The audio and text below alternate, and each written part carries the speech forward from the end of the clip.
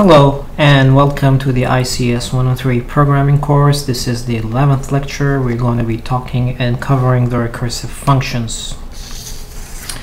So let's start. So this is the outline of what we're going to cover. We're going to cover recursive functions and recursion. How to write a recursive function, recursion versus repetition, tracking a recursive function and examples, mutually recursive functions and common errors in recursive functions. Okay, so this is basically what's going to be covered in this lecture. So let's start with what is a recursive function. Okay, so basically a recursive function is a function that calls itself. So any function call itself again and again is called a recursive function. Okay, so it can call itself either directly or indirectly. So you can call another function that calls it, or it can call itself directly. And in this, any function that does this is called a recursive function. In C, any function can call itself. Okay, so C allows you to do that. There is no stopping in C and calling the same function. Okay, so a function calls itself again. So this is an example. What will be the output of the following program? We have the main, and in it we want to print going around, and then we call the main again. So when we start the main, we go going around, we're going to print going around to the screen, then we call the main again, then we come up print going around and go to the main and call another function going around and call again and again and again and again. So this is actually a recursive function, which is a very bad recursive function because it has an infinite loop. It's never going to get out of the recursion. Okay, so it's calling itself and it never is going to reach the end of the program. Whenever it tries to reach the end, it's going to call itself, so it's going to go around, and you'll have your screen going around. You'll have on your screen printing going around, going around, going around, going around, going around, going around, going around until the computer crashes and runs out of memory. Okay, so this is a recursive function. So simply, a recursive function again is a function that calls itself. Okay, recursion is a very powerful problem-solving technique. Okay, it's a very powerful tool that you can learn, and you can solve complex problems. And we'll have one very complex problem at the end, and you would see that we can actually solve it in a few lines of code using recursion. Many mathematical functions can be defined recursively. An example of a recursion is 5 factorial. Okay, the factorial function. If we have 5 factorial, we can actually write the 5 factorial equals to 5 multiplied by 4 multiplied by 3 multiplied by 2 multiplied by 1. Everybody knows that. Anybody who knows mathematics and knows the factorial knows that 5 factorial is 5 multiplied by 4 multiplied by 3 multiplied by 2 multiplied by 1. Okay, or equivalently, 5 factorial is 5 multiplied by 4 factorial. Okay, and by definition we have 0 factorial is equal to 1. Okay, so in general you can say n factorial is equal to 1 if n is equal to 0. Otherwise it's n multiplied by n minus 1 factorial. Okay, and this is called the recursion. So you're calling, so n factorial is calling the factorial function again, but we're giving it a degree lower problem. We're going from degree of n to n minus 1. Okay, by reapplying the recursive case solution, we'll move closer and closer and reach the base case. Okay, so there are two things. This is called, okay, so this is called the base case. It's written over here, and this is called the recursive case. Okay, in a recursive function, it's very important that you should reach the base case, otherwise your recursion is not going to stop. If you don't reach your base case, your recursive function will go to infinity. Okay, or until the computer actually crashes. Either it's outside of memory or it actually burns itself. So a recursive function is a function that has a base case. So you have to think of a base case, and you have to think of the recursion by itself. Okay, so how do you write the code of a recursive function? So this is how you write it. You say if you have reached the base case, solve the base case, which is easier to solve, else redefine the problem using recursion. Okay, now let's come back with the example over here of 5 factorial. Okay, so as we have seen, 5 factorial is nothing but 5 multiplied by 4 factorial. Okay, now 5 factorial is a quite complex problem for most of us. Okay, we cannot think of what is 5 factorial directly. So what we do is we say it's equal to 5 multiplied by 4 factorial. Okay, so 4 factorial is another complex problem, but it is 1 degree lower than 5 factorial. Okay, so we're actually lowering the degree of the problem, or the complexity of the problem, by some number in the recursive case. Then when we try to solve 4 factorial, we cannot. So we say this is equivalent to 5 multiplied by 4 multiplied by 3 factorial, okay? So 3 factorial over here is a factorial which is 1 degree lower than 4 factorial, which is actually 2 degree lower from 5 factorial. Although that 3 factorial is not that hard to compute, but I'm going to assume over here that it still is hard to compute. So I'm going to say 5 multiplied by 4 multiplied by 3 multiplied by 2 factorial. Now 2 factorial is 1 degree less than 3 factorial, 2 degrees less than 4 factorial, 3 degrees less than 5 factorial. Okay, in complexity, this is less complex. Okay, and then 2 factorial is quite easy to calculate. If you don't know it, you have to go to 5 multiplied by 4 multiplied by 3 multiplied by 2 multiplied by 1 factorial. 1 factorial is again 1 multiplied by 0 factorial, and by definition 0 factorial is 1. Okay, so you can come over here and write this 5 multiplied by 4 multiplied by 3 multiplied by 2 multiplied by 1 multiplied by 0 factorial, and by definition this is 5 multiplied by 4 multiplied by 3 multiplied by 2 multiplied by 1 multiplied by definition 0 factorial is 1. And then you have to go back and start doing the substitution in. 1 multiplied by 1 is 1, then you have to multiply it by 2 multiplied by 3 multiplied by 4 multiplied by 5. This is equal to 5 multiplied by 4 multiplied by 3 multiplied by 2, 2 multiplied by 1, which is equal to 5 multiplied by 4 multiplied 3 times 2 is 6, which is equals to 5 multiplied by 4 times 6 is 24. Okay, and then you can actually calculate the 5 factorial, which is actually going 5 multiplied by 24, 120. Okay, so this is how you calculate the factorial.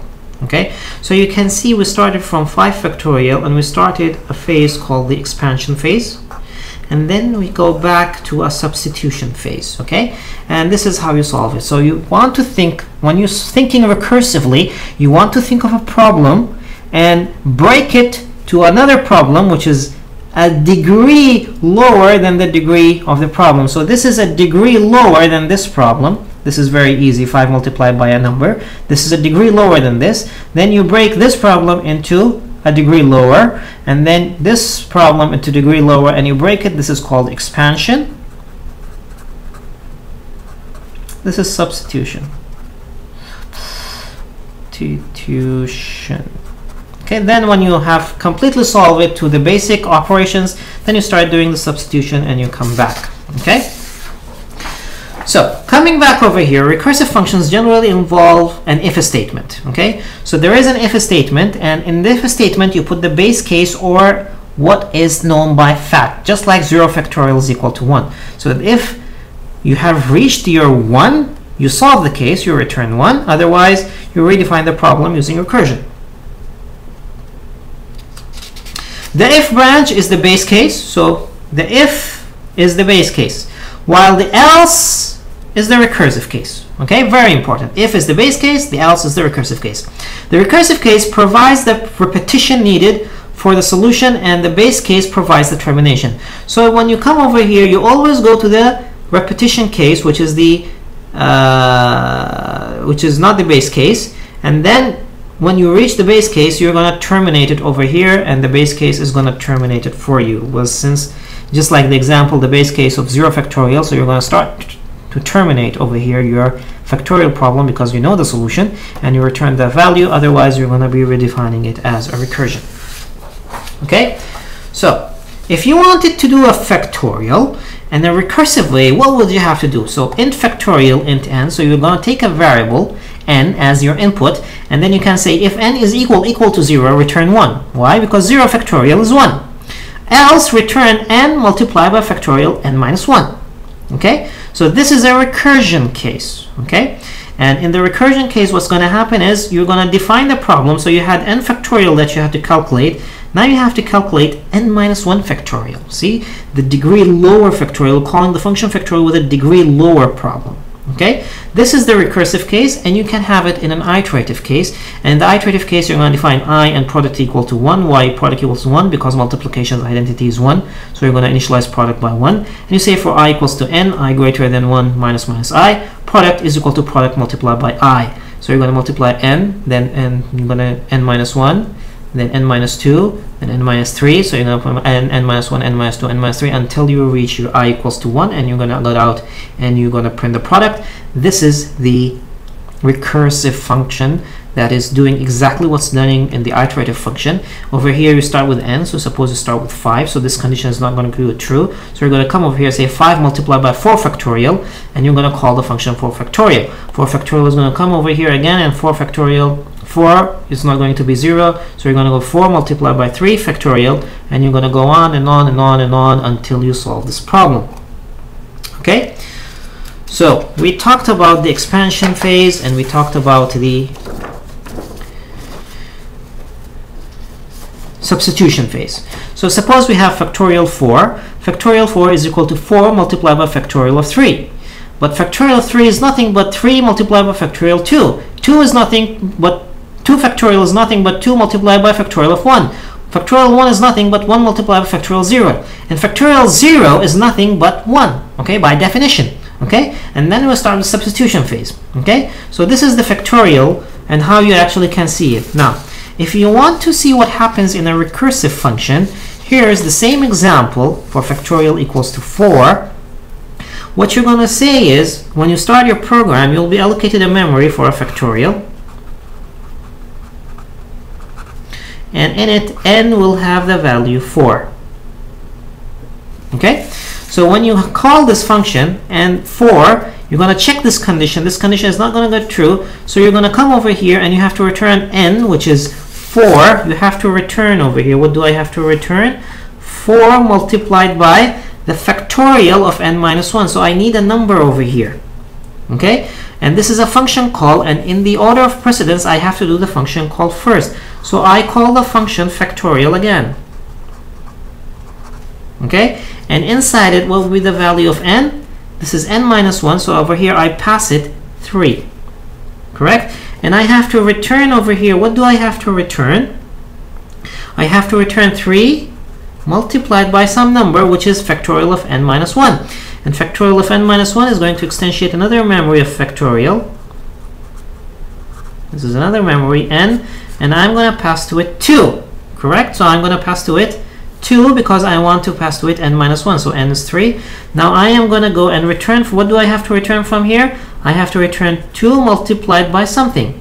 And what is the something? Factorial of 1. So I call the function factorial again. And n is over here 1. And what do I have to return? I have to return 1 multiplied by something. And what is that something? It's the factorial n is equal to 0. Okay, so let's go from it again. So factorial of 4, when I call factorial integer n is equal to 4, okay, so I have factorial integer n is equal to 4. I have a memory initiated to me, and I have n is equal to 4, and I come to this condition, this is not true, so I come over here, I have to say 4 multiplied by, so I have to return 4 multiplied by factorial of n minus 1. But this is a function call, so I have to call this function first. So I instantiate a memory, and I call the function, and in it I have n is equal to 3. Okay, because n minus 1, this was 4, so n minus 1 is 3, so I put my n equal to 3 over here, and in this one I come over here and check this, is n 3 is equal to 0? No, so I go over here, return 3 multiplied by factorial of n minus 1, so I have to go calculate n minus 1, factorial n minus 1, and my n was 3, so I'm going to go factorial of 2, so I'm going to go initiate another memory, we have n equal to 2, and I'm going to calculate in it factorial of 2, and in it I say, is 2 equal to 0? No, I come over here, return n is just 2 multiplied by factorial of 1. So I have to instantiate another memory calling factorial 1, and n is equal to 1 over here, and when I come to it, is 1 equal to 0? No, so I have to return 1 multiplied factorial of n minus 1, which is 1 minus 1, which is 0, so I have factorial of 0. When I come to 0, I have to return, as this condition becomes true, because n is equal to 0, you can see n is 0 is here, I return 1, so from here I have to return 1. So now I have to multiply 1 by what is over here, because now factorial 0 returned this. Now when this was n, I had 1 multiplied by factorial n minus 1. So factorial n minus 1 is 1 multiplied by 1, I'm going to return 1. Then I'm going to come over here, 2 multiplied by 1, I'm going to return 2. Because when n was 2, I had to 2 multiply by factorial of 1. Factorial of 1 gave me the result of 1. Factorial of 2 gave me the result of 2. And in factorial n equals to 3, I had to return 3 multiplied by factorial 2, which is 2. So 3 by 2 is 6.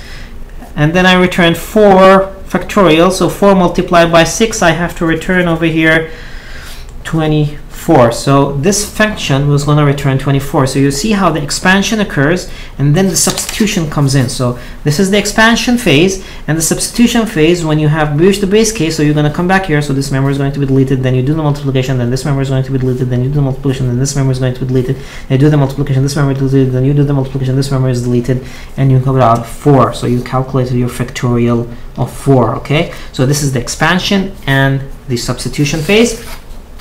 Another visualization of the expansion and substitution phase is this way, but that is the example that I showed you over here. This is a memory expansion and memory substitution, whereas this is the expansion, mathematical expansion and mathematical substitution.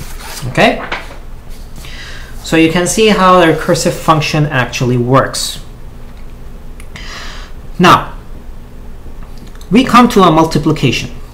We want to write a recursive function to compute m multiplied by n, where both m and n are integer variables. Okay, this is m and n.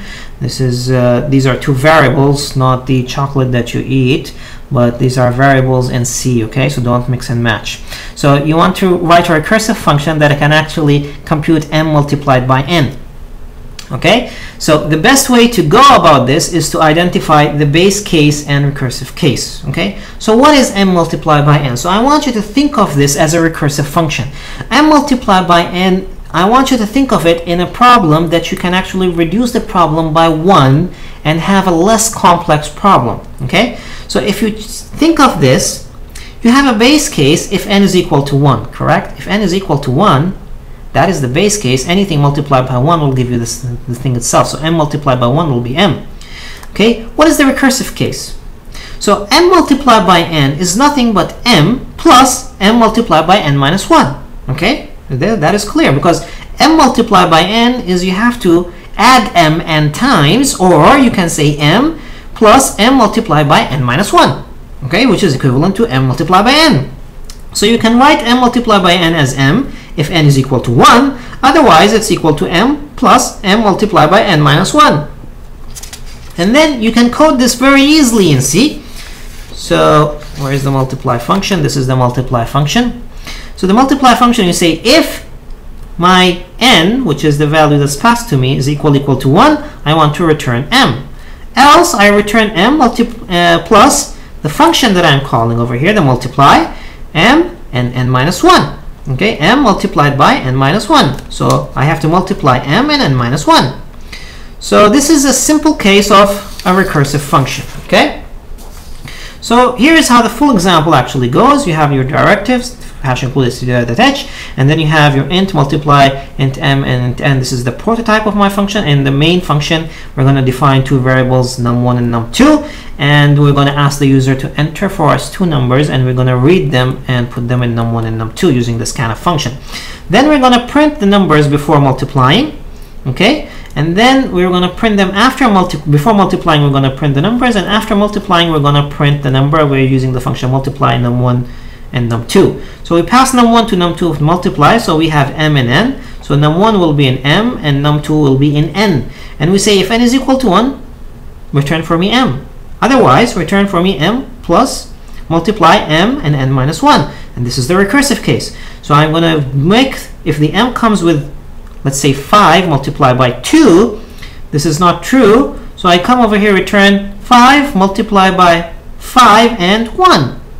Okay, so if we multiply 5 by 1, so we're going to come over here and return the 1, return the m, so 5. So it's going to go 5 plus 5, which is 10, is going to be returned by the multiply, and we have our recursive case, which is solving our problem. Okay, so recursion is a very, very powerful technique. And here's the example. We have multiply 5 and 4. So you have 5 plus multiply 5 and 3. And then you have, this is multiply 5 and 3 is nothing but 5 plus multiply 5 and 2. Multiply 5 and 2 is nothing but 5 multiply 5 and 1. Multiply 5 and 1, we know anything multiplied by 1 is the same thing, so we will have 5. So we have 5 plus 5 plus 5 plus 5. So we do this substitution and we add these two together first, the inners. We get 10. We add 5 and 10, we get 15. We add this, we get 20, and that's the substitution phase. Okay, so recursion is quite easy. You just have to have a different method of thinking and try to think of the problem in another way, that you could actually lower the degree of problem by 1 and try to reach a base case. Okay, so think of a base case and then think how you can go from your case to the base case and hit the base case. Okay, so suppose we wish to define our own power function that raises a double number to a power of a non-negative integer exponent, so x to the power of n, where n is greater than or equal to 0. The base case if n is equal to 0. If n is equal to 0, everybody knows anything to the power of 0 is 1. Okay, so this is the result. And the recursive case is x to the n is equal to x multiplied by x to the power of n minus 1. Okay, so this is actually it. And if I go and keep on doing the recursion, the n minus 1 will eventually reach 0, because my n is greater or equal to 0. So it's eventually going to reach to 0, and I'm going to stop my recursion and return 1. So x of n is equal to 1 if n is equal to 0, or x of n equals to x multiplied by x multiplied to the power of n minus 1 if n is greater than 0. Okay, and this is the function that actually does that. So this is, you have the double pow, you have x and integer n. So you say if n is equal to 0, return 1. Okay, so anything to the power of 0 is 1. Otherwise, you return x multiplied by pow x and n minus 1. Okay, so instead of n, you're passing n minus 1. And doing the recursion, you're going to come back to the base case. And the base case is then going to do substitution. And the substitution is going to give you the answer of your multiplication. Okay, so this is a recursive function for multiplication.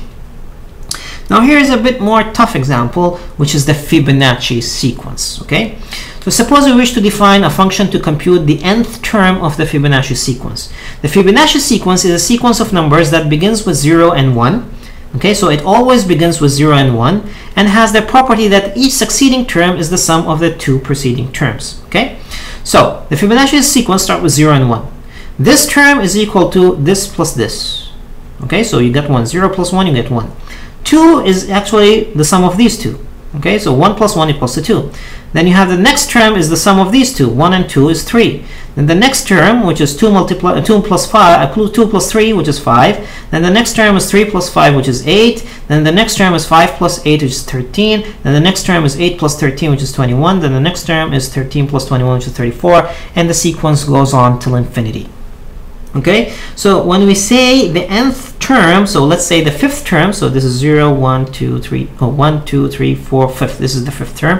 If you say the seventh term, 1, 2, 3, 4, 5, 6, 7th, this is number 8. Okay, so this is the Fibonacci sequence. So fib n, the Fibonacci sequence has a short of fib. Okay, mathematically the sequence fib of n is equal to n if n is equal to 0 or 1. Okay, so if n is equal to 0, it will be 0. If it's 1, it will be 1. And it's equal to fib of n minus 1 plus fib of n minus 2. So if you want to take the Fibonacci of this, you have to calculate this, and this is nothing but the Fibonacci of this, and you go on. Okay, so how do we write the recursive function for this? It's a very easy function over here. So here is the Fibonacci function. If n is equal to 0 or n equals to 1, return n. Okay, because these are the two basic terms that we have. Else return Fibonacci of n minus 1 and Fibonacci of n minus 2. Okay, so just to clarify, Fibonacci of this is equal to the Fibonacci of this plus the Fibonacci of this. So a Fibonacci of this is 0, 1, 2, 3, 4, 5, 6, 7. So fib 7 is equal to fib 6 plus fib 5. So what is the fib 6? 1, 2, 3, 4, 5. This is fib 6. And this is fib 5. How do you calculate fib 5? You get the fib of this and fib of this. How do you calculate the fib of these? You go on until you reach over here. Okay? So this is the Fibonacci sequence. Now, you know how the code goes, and the main function is something very small. Let's take an example of a Fibonacci function. Okay, let's take fib 6. Fib 6 is nothing but fib 5 plus fib 4. But fib 5 is fib 3 plus fib 4. And fib4 is fib3 plus fib2. And fib3 is fib1 plus fib2. Fib1 is by definition 1. Fib2 is fib0 and fib1, so 0 and 1 by definition. And fib2 over here is fib0 and fib1, 0 and 1. Okay? And fib3 over here, you have to do the same thing, and fib4 you have to do the same thing. So you have to calculate the Fibonacci of the previous sequence so that you can actually proceed. So to calculate fib6, imagine how many fibs do you have to calculate. You have to add these two together to get fib2. Then you have to add these two together to get fib2. Then you have to add these two together to get fib3. Then the result of this to get fib4. Okay, and then you have to add these two together to get fib2. Then you have to add these two together to give fib3. Then you have to add these together to give fib5. This is the first term. And then in fib4, you have to add these two together to give fib2. You have to add these two together to give fib3. Then you have to add these two together to get fib2. Then add these two together to get fib4. Then add the result of this with this to get fib6. Okay, so you see how complex, excuse me, you can see how complex the sequence is going. And you really have to use something like a recursive function to do this. If you try to do this using a loop, God help you. Okay? Well, if you use a recursive function, this is the code. Okay? Very short, very small, and you can see that this problem, if you solve it recursively, it really helps writing the code. Okay? So the Fibonacci sequence is a very good sequence where factorial functions are used, and there are many other functions where you can use factorials to actually calculate the data. Okay? So, we have an example here, and we want to draw a recursive tree for the call display3 and determine the program output. Okay, so here's a program, and we'd like to determine its output. Now, in this program, we have our main, and as soon as it starts, it calls a function display3. Okay, so display3 is going to go and have a display, and n is going to be 3, and it says if n is greater than 0, 3 is greater than 0, I come over here and I say print of real, then display n minus 1. Okay, so if it would start with 3, it will become display n minus 1, it will become 2. Then we actually go and do display again, and we start doing the code again and again. To explain this more, I'm going to be using a small notation, and let me use it over here. So when I have my main function, and I'm not going to draw the memory of the main function because there is nothing in it, I'm calling display3, nothing else but calling display3. So I have the display function, so I have display where I have my n, which is 3.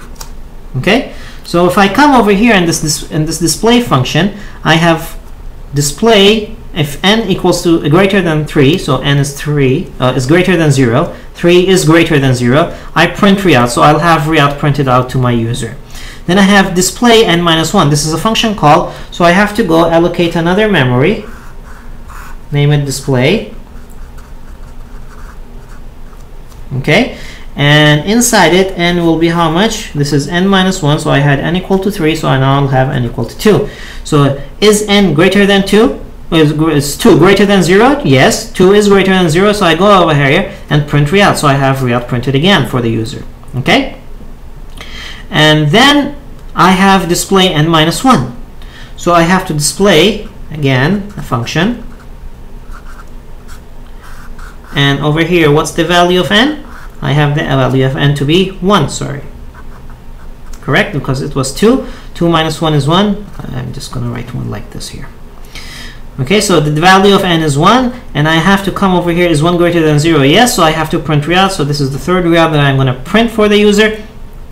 And then I have display n minus 1, so now my display is again over here. Okay, and the display was going to go and print for me n minus 1, so n over here is going to be 0. So when n is going to be 0, I'm going to come over here, is 0 greater than 0?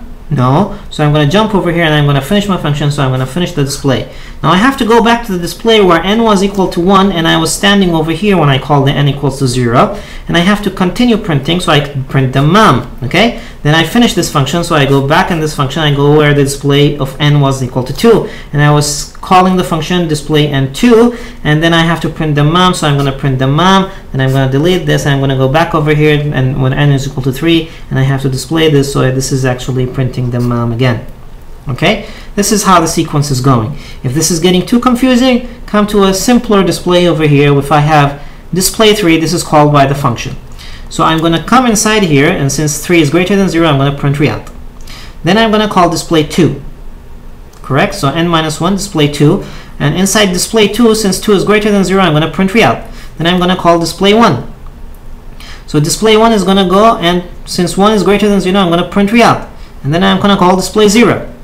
Display 0 is going to go over here. Since this is not true, if and 0 is not greater than 0, I'm going to come over here. It's not going to print anything. Come back to display 0 and then continue.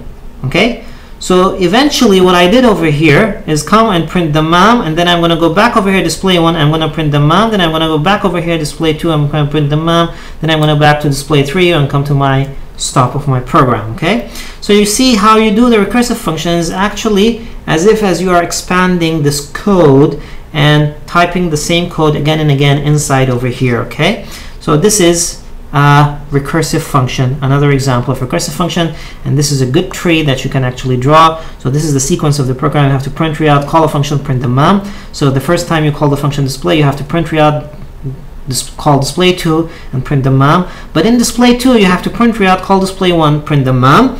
But in display 1 you have to call riyad, print riyad, call display 0 and print the mam. In display 0 you have to do nothing. So you print riyad, riyad, riyad, print nothing over here, dammam, dammam, dammam, and you come back to your function. Okay, so this is a very good tree where you can actually use it to track how your recursive function is working.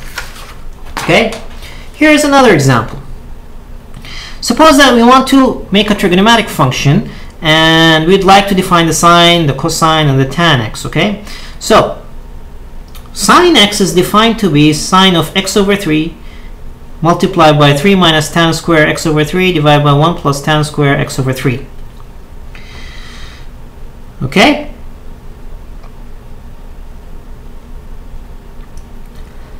okay, so this is the definition of sine x.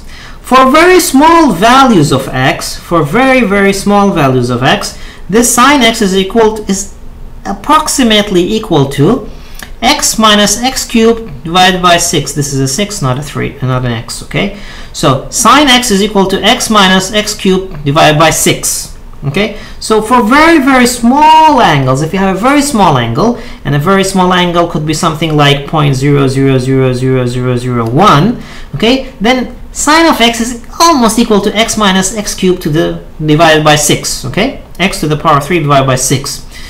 And then tan of x is nothing but sine x over cosine x, and cosine x is nothing but the square root of 1 minus sine x.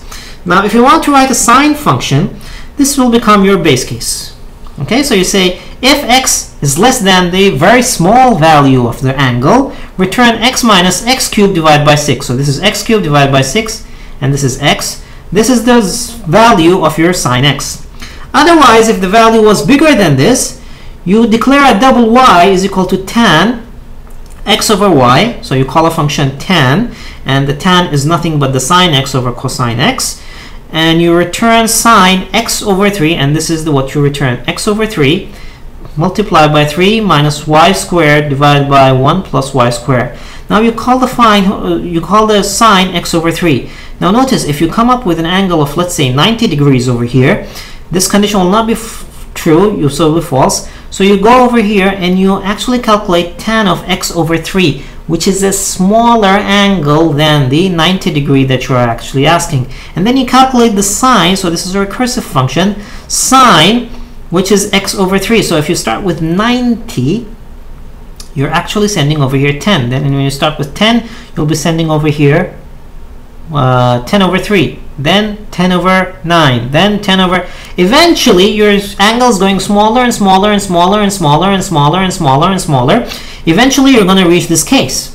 Okay? So you're going to reach this case and you're going to return this value. This is where your cursor is going to stop, and then you're going to call back again. For the tan, you're calling sine x and cosine x. Cosine x is nothing but 1 minus square root of the value that was passed to it. And y is equal to sine x, so you have to calculate sine x for it first. So sine x now again will go over here, and it's going to go make a smaller value, smaller value, smaller value, so the tan is going to get smaller. So you'll basically be calling the sine x multiple times to solve this problem. And this is how you can actually write a recursive function for a trigonometric function to calculate the sine and cosine and tan. Okay, so the idea is the same. You have a base case, you start with a case and you make it a degree lower. So x over 3 is a degree lower problem than the x, and then you still do recursion, so eventually you're gonna hit this small value and calculate the sine based on the base case. Okay, here is another example. We want to check whether a positive integer is even or odd. Okay, so integer is even, int n. If n is equal to 0, return 1, else return is odd, n minus 1.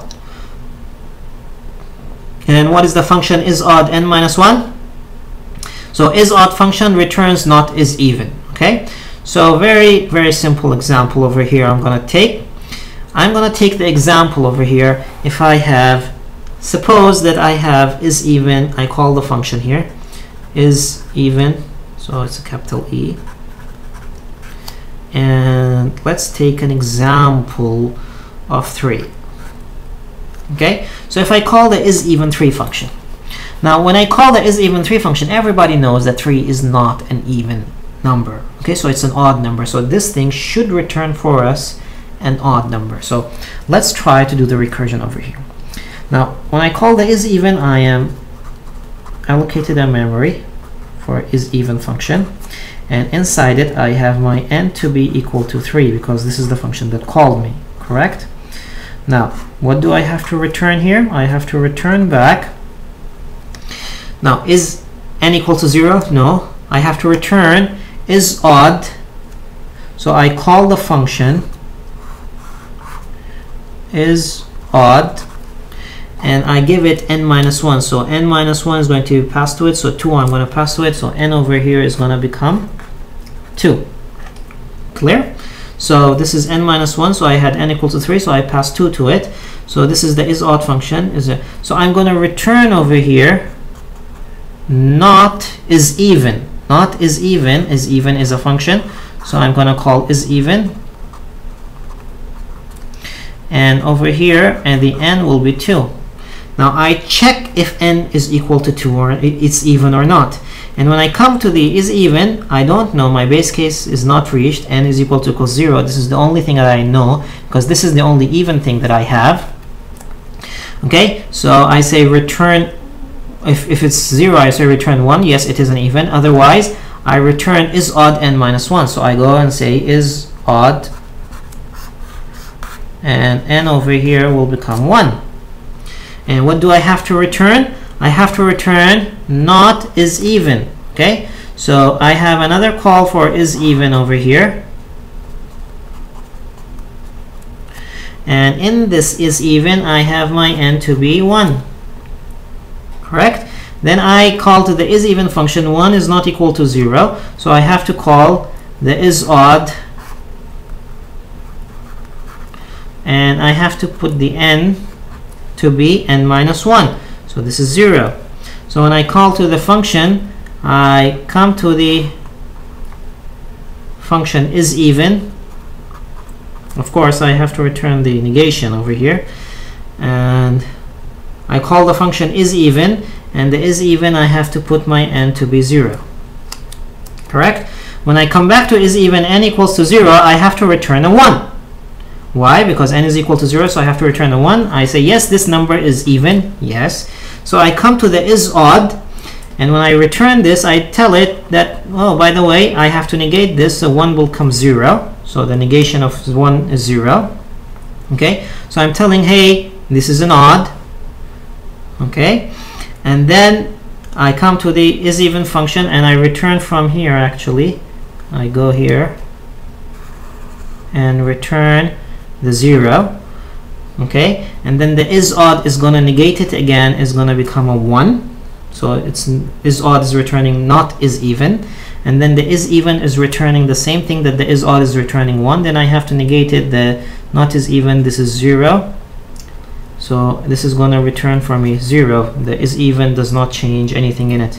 So it actually returned to me 0, telling me that number 3 is not an even number. So what am I doing over here is that whenever I go from an even number to an odd number, so look at this, I went from 0, 0, so I keep it even, and when I go to odd, I change it to I negate it, so it becomes a 0. So when it's an even, I keep it. When I change it, I negate it. Okay, and this is the recursion that we are doing over here. So we start with 0, we know it's even. If we go to 1, that means it's an odd. If we go to 2, that means it's an even. If we go to 3, that means it's an odd. If we go to 4, that means it's even. And this is the sequence that we're trying to do, and this is the recursive function that's trying to do with it, okay? So you can actually go and draw the recursive tree, just like the example before it, okay? I drew for you a different tree. Sorry, this is not the example, this is the example. You can actually draw a tree like this over here, and you will come to know exactly what is it that the recursive function is doing, or you can go by the example that I have just given you, which is actually, I think, is simpler to understand. Okay, now, some common errors writing recursive functions. The functions does not call itself directly or indirectly. So if you write a recursive function that doesn't call itself, it's not a recursive function, okay? So another error that people tend to do is no terminating recursive function. That means that you don't have a base case, so you have a recursive function and you write it this way. You don't have the if statement and you don't have the base case in it, so this function is going to just go and go and go and go and go, call itself again and again and again until either you are run out of memory or your computer burns out, okay, or you actually terminate the program. The second one, the base case is never reached, okay? So whenever you're planning to go from a number, so this is, suppose this is a graph, and I'm just gonna, so suppose this is your base case and you're gonna start somewhere, okay, either from the positive or from the negative, I don't care. What you should plan for is when you start from a number that you actually go and hit the base case, so you stop the recursion. Do not make a jump sequence that jumps over and you will keep going on to infinity. You have to come and hit the base case. Make sure that you hit the base case. This is what's mean of a never reaching the base case, okay? So this is a bad function that doesn't reach a base case. In this example is if x, you want to have factorial and someone comes smart and say, okay, I'll say if x is equal to 0, return 1, else return x multiplied by x minus 1 multiplied by x, another, the same function, x minus 2, okay? This is a bad example. You're jumping 2. So if you start with an even number, this is very good. You're going to hit the base case. But if you start with an odd number, you're never going to hit the base case, which is x is equal to 0. You're going to go from 1 to minus 1 to minus 3, minus 5, minus 7, and you're going to continue on until infinity, or until your PC burns, or your memory runs out, or you stop your function, and or you stop your program. And that's a bad example because the steps that you have made never all the cases do not reach the base case. So make sure that all the cases that you have reach the base cases, okay? And another error is using local variables, okay? Do not, and I repeat, do not use local variables in recursive functions. Why? Because recursive function, as I shown you, have different memories, okay? So just like the example over here, all of them have different memories. If you put a local variable over here, if you change a variable over here, it's not going to change over here because that's local to the memory that it is in, to the function that is in, okay? So don't use local variables, otherwise you'll get into a lot of trouble. Okay, one of the most common mistakes is that you come some first and positive integers, you declare a local variable and then you actually put the value in it, okay? So that's not right. You have to actually calculate it and do the return and then save the value outside, okay? The correct way is to write it this way. So you don't have local variables, you do not calculate the sum inside the function because you're going to be actually going from one memory to another, to another, to another, and you will not have access from memory to another because you're not using pointers, okay? And with this we come to the end of our to the end of our 11th lecture. I hope you enjoyed it and hope to see you next time in the next lecture. Bye bye.